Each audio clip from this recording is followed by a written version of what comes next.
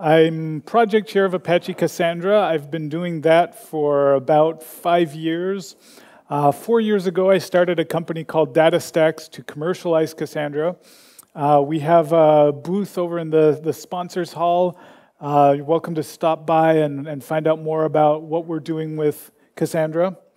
So Cassandra has a little bit of a reputation still from the early days as a database primarily used in social media. That impression is outdated now. There's thousands of companies using Cassandra in all kinds of different use cases and different workloads and different business areas. I'd like to look at 3 of those that are representative in some ways of how people use Cassandra and use that as a basis for our introduction here. So the first of those is eBay. So big e-commerce site uses Cassandra in multiple places. One big one is when you're viewing an eBay product page, when you're looking at an item for sale, and the like and want buttons, those are driven by Cassandra. There's something called the Hunch Taste Graph, also driven by Cassandra. The Red Laser Time Series analytics, also by Cassandra. So there's actually lots of different teams at eBay using Cassandra for different things. And there's several different reasons that eBay chose to build these applications on top of Cassandra, and I want to look into those in a little more depth.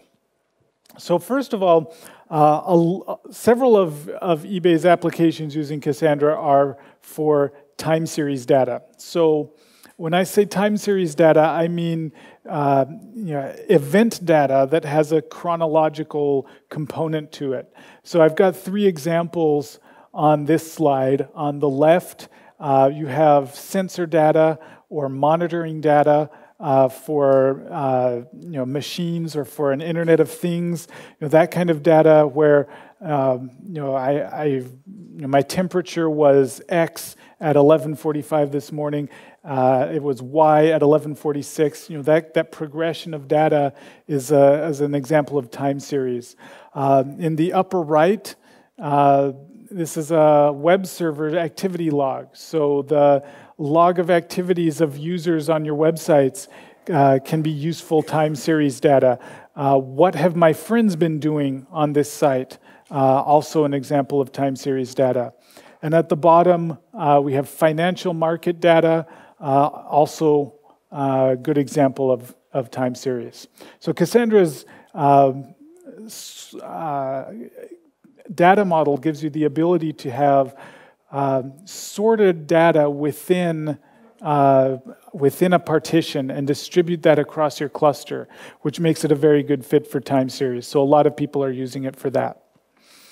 Another factor in eBay's review was Cassandra's support for multiple data centers. What I've tried to diagram here is a real-world deployment scenario where I have 2 data centers in the cloud, so in Amazon EC2 or Google Compute Engine, and 2 on-premise data centers.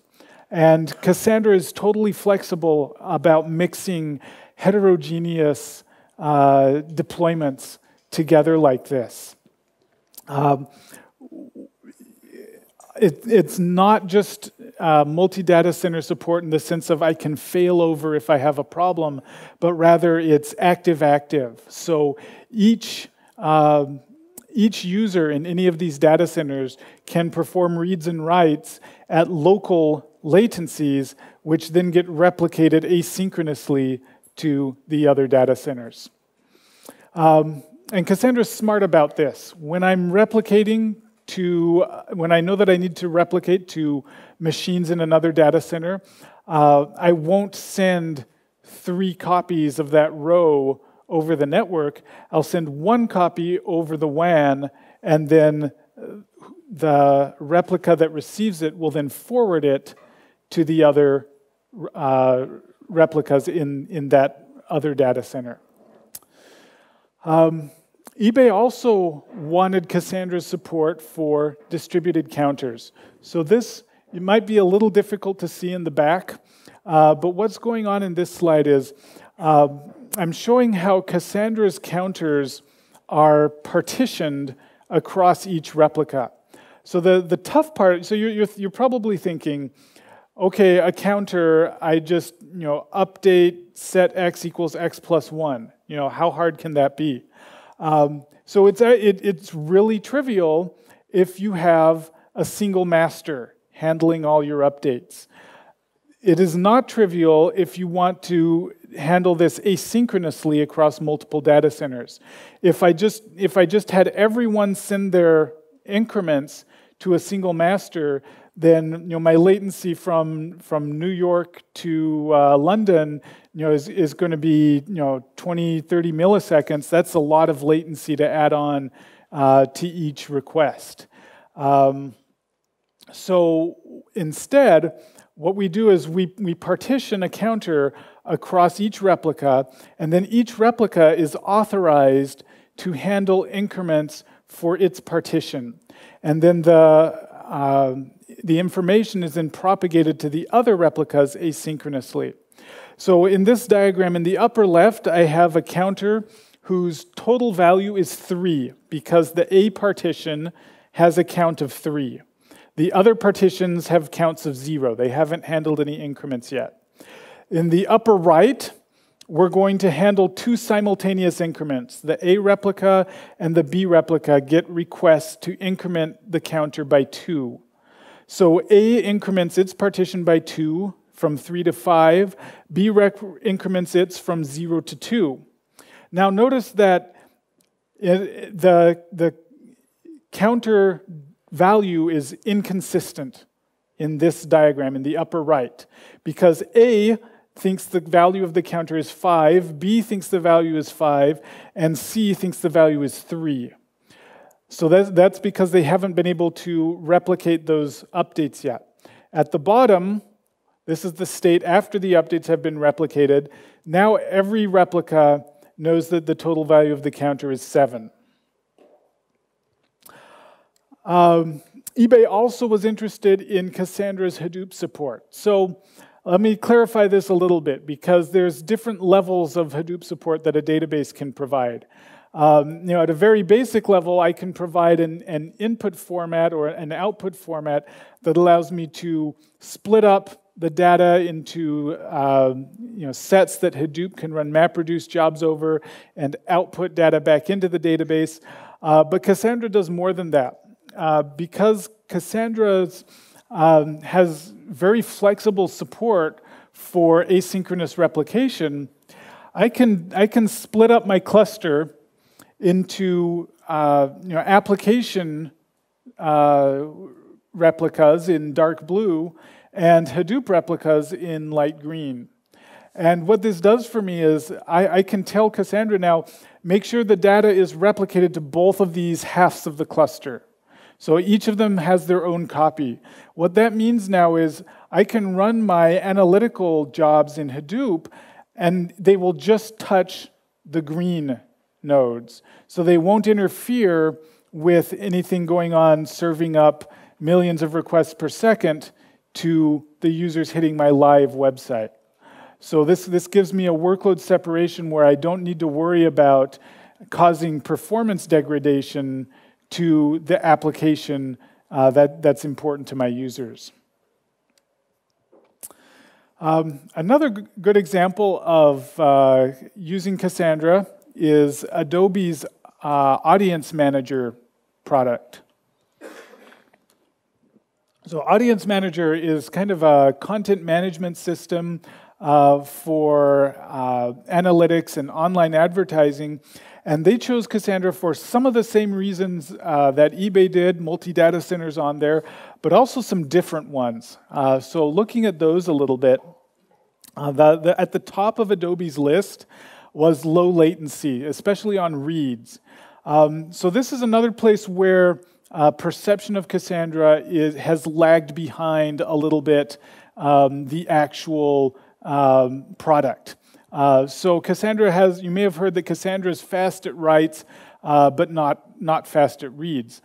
So this is a production Cassandra monitoring system. This isn't Adobe's cluster, but this is a production Cassandra cluster. And these are the read latencies for 3 days in December. I guess it's actually 5 days. But you can see that the latency, this is in milliseconds, so the latency average is about half a millisecond, a little less than half a millisecond. The 95th percentile latency, we have spikes up to 500 microseconds, but very consistently under a millisecond. So Cassandra can deliver this in the real world today. We're looking at making this even better in 2.1. So the Cassandra 2.1 release is in beta 2 now, looking to release it next month. But here we have the blue line. This is performance of operations per second. In the blue line is 2.0, and the orange line is 2.1. So you can see that the absolute performance, I mean, it's a little better in 2.1. It's maybe 5% better, but it's about the same. But the important difference is that it's much less variable. So in 2.0, we have some spikes where it got worse during compactions, where it got worse during JVM garbage collections. In 2.1, it's much smoother. That's an important value to us to provide consistently good performance, not just good performance on average. So I want to talk a little bit about how Cassandra does this across a cluster and how we spread data across a cluster.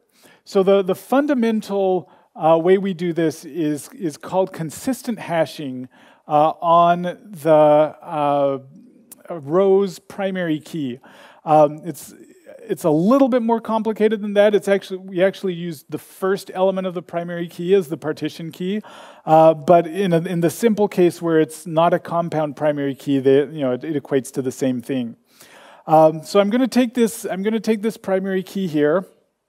My username is going to be my primary key in this example, and I'm going to hash it. And earlier versions of Cassandra used MD5. We use murmur hash now because it's faster. It's important to note that we don't need a cryptographic hash. So we're totally fine with hash collisions because all we're doing is we're using this hash to assign rows to replicas. That's all we're using it for. So once we hash the primary keys, we're also going to assign numbers from our hash range to each of the nodes in our cluster. So here I've got 4 nodes in my cluster. I'm going to give the first one token 0, the next one token 4, the next one token 8, next one token C. So counting up in hex along that 64-bit space. So I'm going to take those hash values that I computed with murmur hash, and I'm going to binary search across the tokens in my cluster to see which machine that row goes on. So Jim goes to node C, Carol goes to node D, Johnny goes to node A, and Susie goes to node C again. So this shows how we can pick a single replica for each row. How do we generalize from that to multiple replicas? There's actually a pluggable component in Cassandra called the replication strategy that handles this. And the simplest way is we can just say, well, if I picked replica D for my first replica, I can just go around clockwise around the token ring and say nodes A and B are going to be my other 2 replicas. But in practice, we want to be a little more sophisticated about this because we know that failures in real clusters are not random. They're correlated, and they're often correlated to physical location in your data center. So we allow you to tell Cassandra what data center and what rack each machine lives in. And that way we can make sure that we only have one replica per rack. And we'll make sure to scatter the replicas across multiple racks. And that way, if I have a switch failure, that can often take out an entire rack. A power failure, again, rack is often the unit of failure. Even if I have a cooler malfunction in the data center and machines near the cooler start overheating, the rack is a useful abstraction that says these machines are close together and I want the replicas far apart so I can avoid correlated failures. I've oversimplified just a little bit here because I've been talking about a single token per node, and in practice we split it up into hundreds of tokens per node. The principle is the same, but by splitting it up into lots of tokens per node, it lets us parallelize operations across the cluster. So if I'm going to add a new machine to the cluster, we call this bootstrapping. So here I've got the virtual nodes as little squares on the slide, and I'm going to send some of those from each node to the new one. So I basically pick, it's actually the new node that picks its tokens at random, but it results in a proportional amount of data being taken from each of the existing nodes and sent to the new one. So by doing this, the impact of doing that bootstrap is spread across the entire cluster rather than focused on just one or two. This also impacts rebuilding a node. If I lose a machine and I need to rebuild it, I want to parallelize that across the cluster as much as possible. So the end result would be that the new node has the same amount of data as the original nodes, which all have lost a little bit of data by sending that to the new one.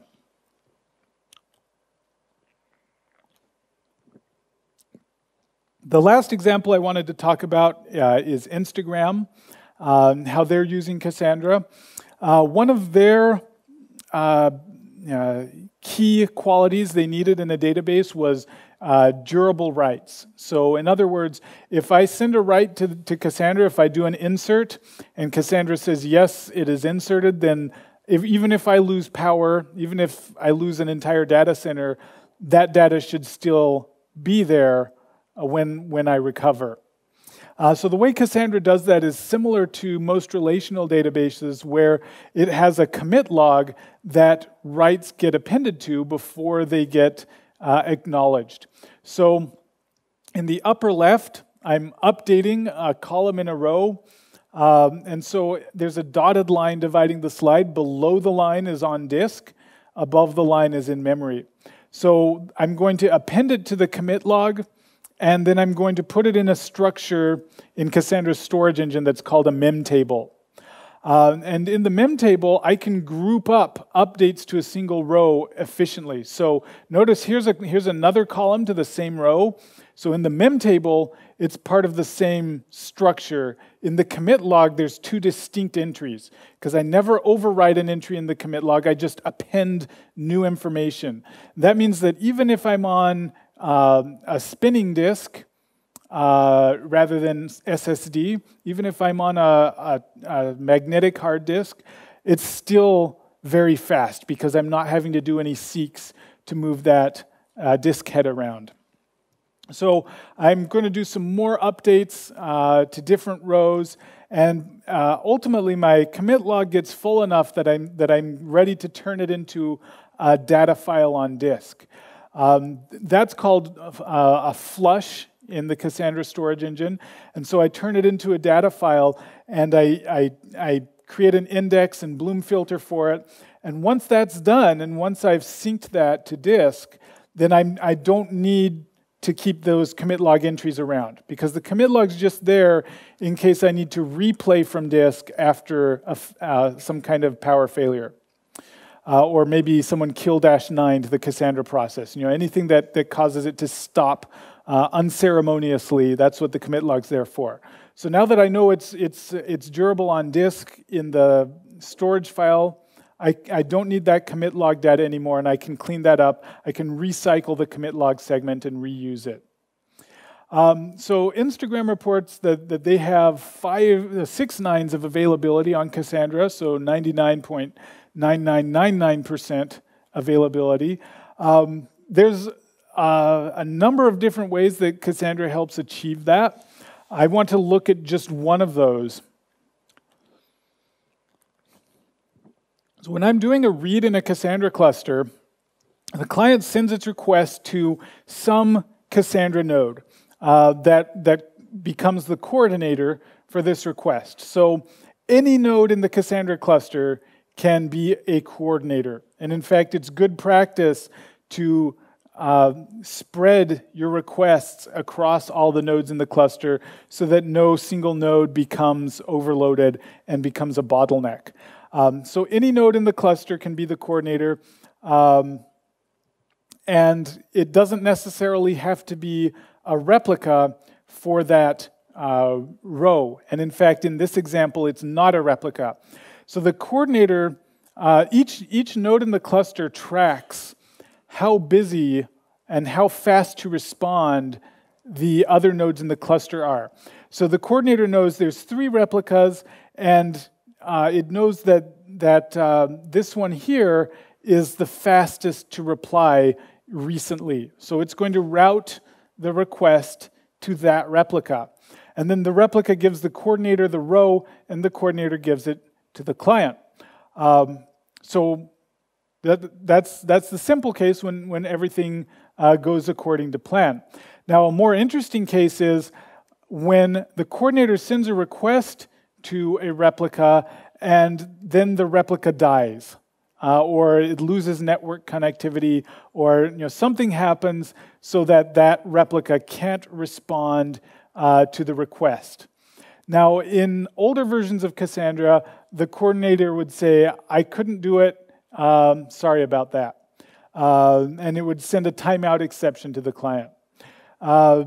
Starting in 2.0, which is the current stable release, we added something called rapid read protection. So now when the coordinator's first request doesn't come back to it for any reason, it will perform additional requests to other replicas and fail over within a single request. So this is actually configurable about how aggressive you want it to be. By default, it will retry the slowest 1% of requests. But you can make it more aggressive, even up to saying, always do one more request than I have to for the consistency level that was requested. So by doing that extra redundant request will give me lower latency, because now I just have to wait for whichever one gets back to me fastest, as well as providing protection against failures. So here's what that looks like in an experiment where we had a 4-node Cassandra cluster. We're doing reads from it as hard as we can, and then midway through it, we killed one of the nodes. Like I said, you can have different configurable levels of read protection, and those are the lines on the top, just different configurations of that. But the line that goes all the way to the bottom, that's with no read protection. So that's what happens when it has to time out those requests, and it's not able to fail over until a new request comes in. So that's been a big success for us in 2.0. If I were to sum up the last 3-4 years of Cassandra development, I'd say our core values have been massive scalability, high performance, and reliability. If you're curious, by the way, the graph on the right was from a paper published by researchers at the University of Toronto, where the x-axis is the number of nodes in the cluster, and the y-axis is the operations per second. And it's an interesting paper. I would recommend checking it out. They did half a dozen different workloads. This one here is a mix of reads, writes, and sequential scans. And they broke that down into the different components in the paper.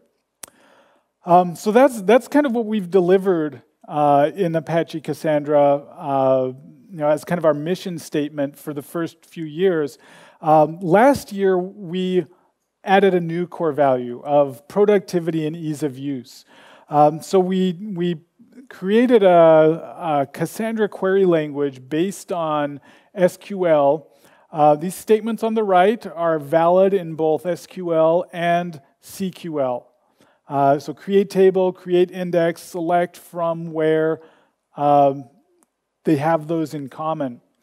If the short version of CQL is Cassandra is a distributed system, so we're not going to support joins in the language. Joins are going to kill your performance in a distributed system, so we're going to emphasize denormalization instead.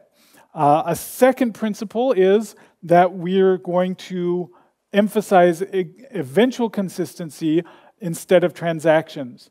Now, sometimes you do need transaction-like functionality, and I'll show you Cassandra's answer to that in a little bit. But fundamentally, eventual consistency lets you deliver availability, and it lets you deliver performance much better than you can do if you're focused on ACID transactions. There's a great performance by an engineer at Netflix called "Eventual Consistency is Not Hopeful Consistency." That's a great introduction to this concept of how eventual consistency is your friend. So just a quick taste of CQL and how we think about data modeling in Cassandra. If I have a users table in a relational database and I want to allow users to have multiple email addresses, I'm going to create an addresses table with a many-to-one relationship to my users, and then I'll pull those out at runtime with a join. So I already said we don't have joins in CQL by design. So what we do instead is we would use a collection to hold the email addresses. So I just inline that into the user row as a set. So you can see that my column definition here for email addresses is a set of text. So collections in Cassandra are typed. So in this case, it's a set of text entries, and then I can add email addresses to that row by doing this. So here I'm saying, take the union of the existing email addresses and these new ones. Now I could also say replace, if I didn't have that email addresses plus, I could just say set email addresses equals this new set. Generally speaking, if you're just going to be obliterating what's already there and replacing it with a new collection, I guess that's fine and that's useful, but it's more useful to be able to incrementally and performantly add new entries to the collection. So unlike document databases, for instance, when I add new entries to the collection, I'm just writing that new entry. I'm not rewriting the entire row. So I mentioned that sometimes you do need transaction-like functionality. So what I'm concerned about there is imposing a linear view of operations on the database. So an example that I like to use is if you're allowing users to register for your application, then you want to make very sure that only one user registers for a given name. So without some kind of transactions, I can't provide this. So here's what an attempt to do this might look like without transactions. One client asked Cassandra, does this user already exist? Cassandra says no. At the same time, Another user asks Cassandra, does this user exist? Cassandra says no. At the same time, the first user says, okay, well, since it didn't exist, I'm going to insert the row. The second user says, well, since it didn't exist, I'm going to insert the row as well. So what ends up happening in Cassandra is the second one ends up overriding the data from the first one, because these could be happening on different replicas entirely, or even in different data centers. So there's no, an insert in Cassandra is not, there's no concept of there's a uniqueness constraint that will reject duplicate rows. So that concept doesn't exist in Cassandra. So it's going to accept both of the inserts, and then one of them is going to overwrite the other.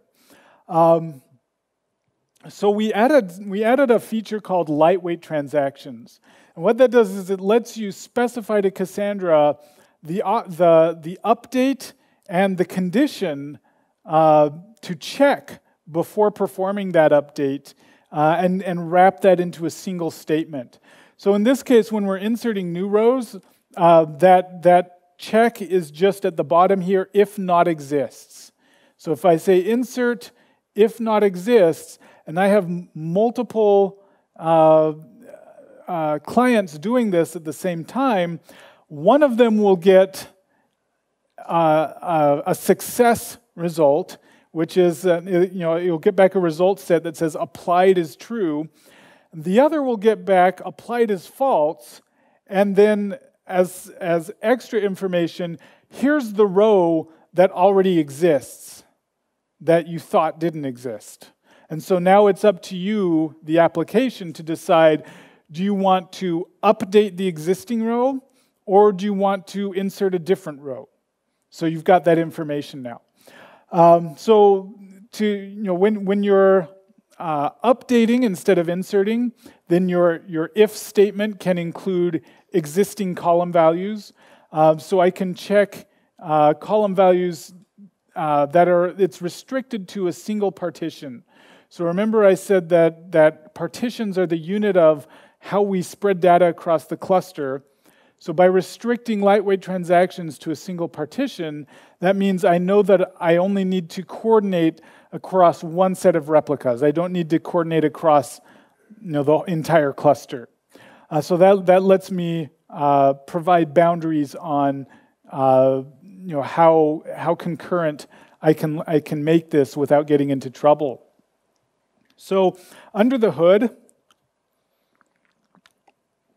lightweight transactions are built on Paxos, which gives us some very desirable properties from Cassandra's perspective.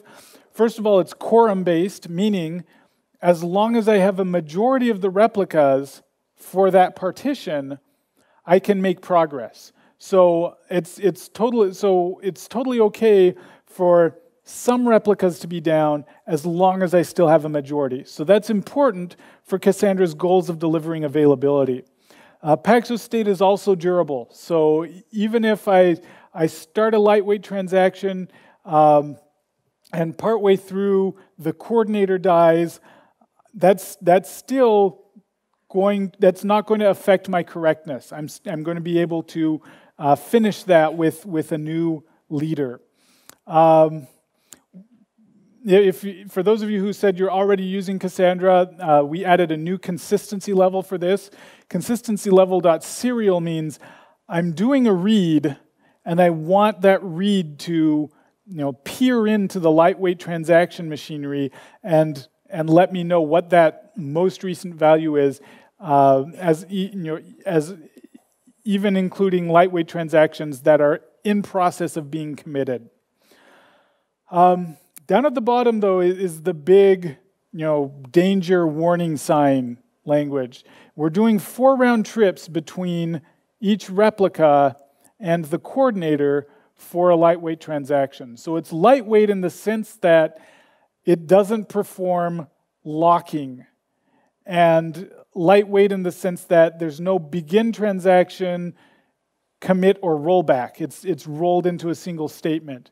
It's not lightweight in the performance sense. So the wrong conclusion from this would be, hey, I've got lightweight transactions, so I'm going to build my entire application using this. That would be the wrong lesson.